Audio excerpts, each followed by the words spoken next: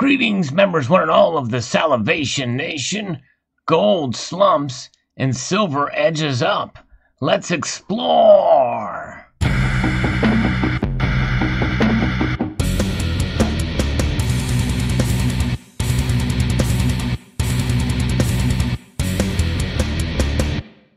And this is one of those strange anomalies. Usually when gold drops, silver tends to drop even more. But in a rare form, silver is slightly up. In fact, just one nickel as of the recording of this video. And gold is down fairly substantially in terms of dollars, but hasn't broken the 1% mark. Gold is still holding fairly strong considering the stronger dollar and improved risk appetite on this article from CNBC. Gold prices fell 1% on Wednesday, hurt by a stronger dollar, while optimism around a potential COVID-19 vaccine raised hopes for a quick economic rebound, driving investors towards riskier assets. Now, is that hopeful? Is that just it as a hopeful thinking? Because there are parts of the economy that have done well and improved. The GDP numbers we talked about previously is one example. And unemployment numbers falling dramatically. There's still sectors of the economy that are still hurting, and there's long-term effects that we haven't dealt with for quite a while. And that's just it. Our economy is sick, and really the world economy is sick, and we know why that's happening. Spot gold was down, as the numbers here show. We actually looked at those numbers there just previously.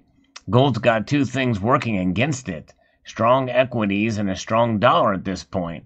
It's hard for gold to continue to rally given those two markets being up higher, said Rob Habercorn, senior market strategist at RJO Futures. The flight to safety in the precious metals that we had last week after the U.S. elections has gone away from the lack of coronavirus vaccine news.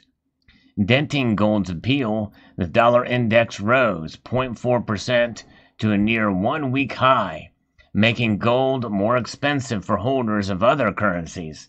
Risk sentiment among investors gained as prospects of an effective COVID-19 vaccine overshadowed worries over surging infections. But the breakthrough highlighted the logistical challenges of distributing hundreds of millions of doses once it becomes available. Given the reaction we've seen to vaccine news in recent days, the immediate downside risk for gold have undoubtedly increased, Oanda analyst Craig Earlman said in a note. The key area maintains between 1850 and 1860 and is looking very vulnerable in the near term. However, the longer-term prospects for gold are bullish. The road to recovery will take time and require more central bank and government support. Federal Reserve policymakers on Tuesday highlighted the need for more targeted fiscal support from the government. Well, of course they want that. It's what they do. They want support from the government so they can print. But you know what? You can't do that with gold and silver. Gold, which has risen more than 22% so far this year, tends to benefit from widespread stimulus measures from central banks because it is widely viewed as a hedge against inflation and currency debasement. I will also argue it's a hedge against deflation as well and any kind of economic instability. Silver slipped 1.4%, but it rose here in late trading here. And we can see here by these numbers, and we're going to prospect in some of the reasons why that's the case. Let's actually take a look at the gold to silver ratio before we begin there. It's 76.85 right now. And so this makes us wonder, what is this strange anomaly? Now, we're gonna pretty much pass this off as an anomaly right now. The only metal to be in the green is silver right now. And why is this important, or could be a sort of a foreshadowing of what's to come? And that is that if the economy improves and we see a lot of manufacturing pickup, a lot of industrial activity, a lot of biomedical activity, more solar panels being printed, we may see an increased demand for silver. if we see an increased demand for silver and good economic conditions, well, we could certainly see as a potential gold go down and silver go up, just like what you're seeing here. And that is something to watch out for. It's something that I've talked about briefly in prior videos, but I'm very careful and cautious about that scenario occurring, because silver, though it is a precious metal and though it is rarer than base metals, it is essentially abundant. And that is why you have to approach these things with caution, because silver is seen as a commodity.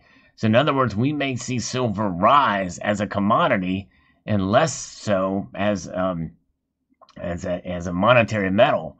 However, as is always the case, what do people do when the prices go up?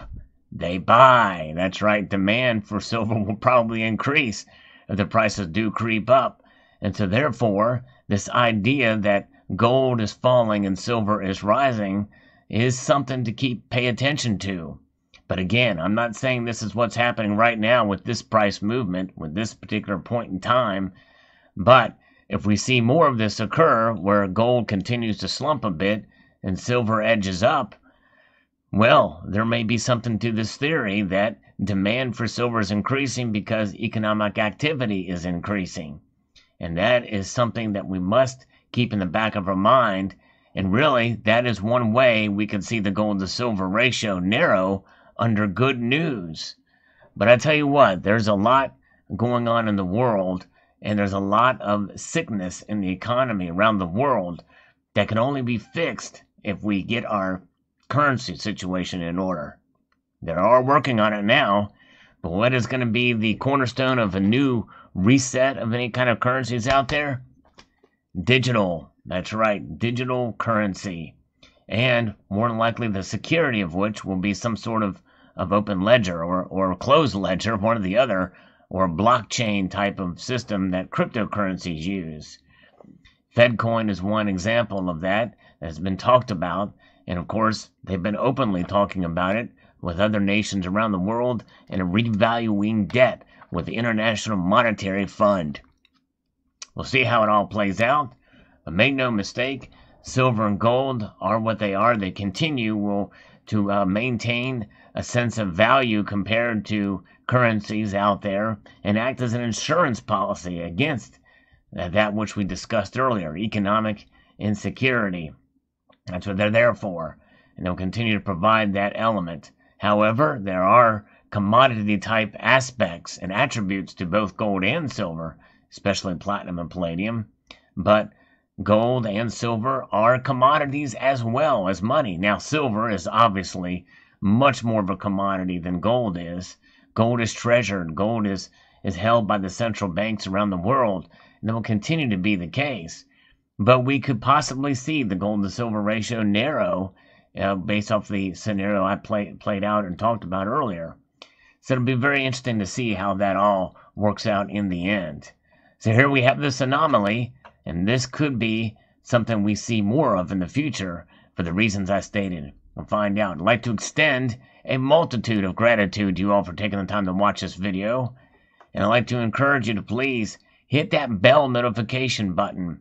That way you're notified, for the most part, if a new video arises. Videos as of late have not been discovered by the algorithm, so to speak. So it's up to you as viewers if you're interested to get the daily news and take, and also various other types of videos that I do post. It's not just these type of videos. I posted a video earlier about multiple different areas in terms of precious metals. So I encourage you to check back through a few days for the videos you may have missed. So a multitude of gratitude to you all, and encourage you to please rate, share, comment, and subscribe.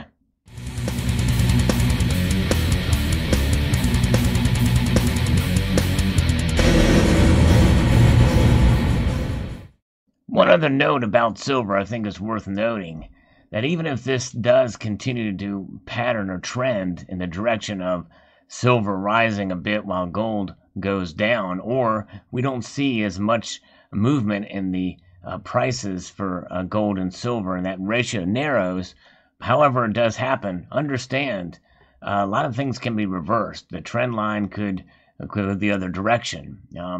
There's a lot of discovery out there. There's a lot of mining and production that occurs.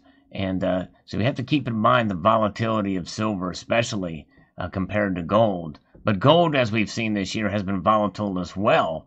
So just as a little word of caution out there, whenever you make a purchase or plan for purchases, and with the hope of where things could be with these metals, in the end, you hold them for the long term. That long-term holding is where it's really going to pay off. And what does paying off mean? And with something like something that I don't see as an investment, it means it preserves your wealth. You're not going to make money on physical gold and silver. In fact, if you're not smart, you can lose a lot of money on physical gold and silver. So you have to keep in mind and hold it for the long term, in my view.